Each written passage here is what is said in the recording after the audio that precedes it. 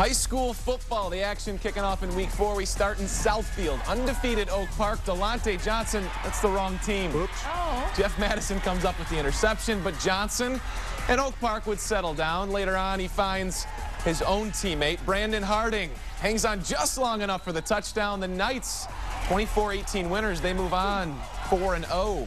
Port Huron visiting Warren Cousino. Where'd he go? There he is. Mark Chapman, the QB keeper for Port Huron, takes it all the way. And his coach is a smart guy, because later on in the half, exact same call. Chapman already committed to Central Michigan. Takes it all the way down the sideline for the score. Port Huron wins 23-7. The vibe so nice in Clinton Township. Oh, yeah. Our Meijer Game of the week. Look at him go. Pick it up in the second half. Grosse Pointe North led 14-3, but here comes Chippewa Valley. Brendan Rolfs, Marcus France. Nobody covering them. An 8-minute drive to start the second half. Next possession, Grosse Pointe gets the ball. And the Big Reds, mean guys, they take it right back. John Perry knocks it loose.